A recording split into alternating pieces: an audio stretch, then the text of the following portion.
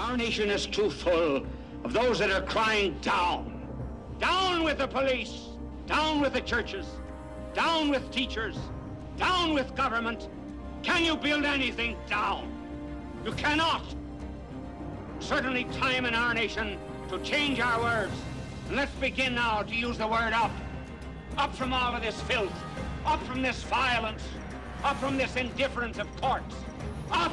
Up to the hid battlements of eternity. Up. Up to God.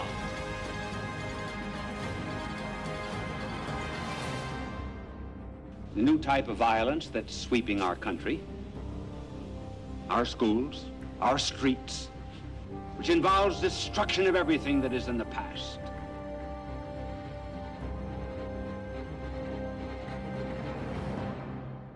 The first characteristic of the new violence of our day is what we will call elitism. Namely, there is a dominant minority that makes a lot of noise and that uses violence to force its will upon others. They're revolutionists without a program. They only know what they're against. They do not know what they're for. The kind that will rifle desks, destroy property, burn homes, do anything to enforce their will.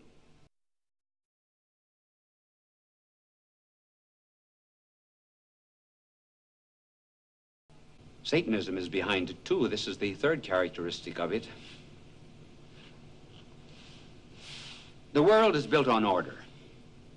There's a plan, so scientists are able to discover the laws of the universe. And in discovering the laws of the universe, men find harmony.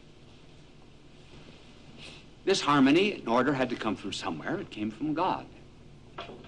What is the essence of Satanism? The essence of Satanism is the destruction of that order. The order of law, the order of morality, order of religion, the order of ethics, anything that you please.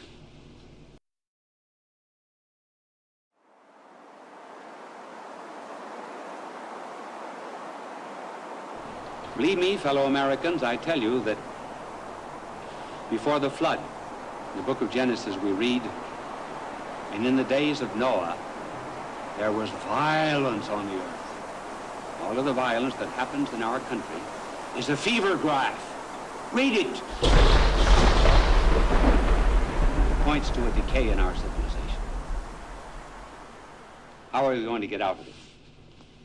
I tell you one thing that we have to do. We have to realize maybe why the eagle is our national symbol. The eagle always builds its nest high in the mountain crevices.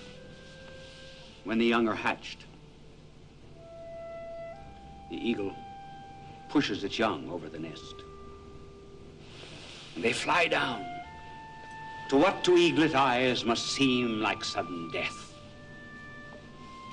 And just before the young eagle crashes, the mother eagle swoops down from its nest, down to the abyss, and catches the young, and then flies up into the sky, swoops from out it again, and repeats the process until the bird has learned to fly. Moses saw that, and he wrote, "As the eagle stirs among the young, so does God stir among the nations." Maybe God is stirring us, bringing us to the brink of danger, in order that we might begin to examine ourselves and restore the dignity of man and a belief in God.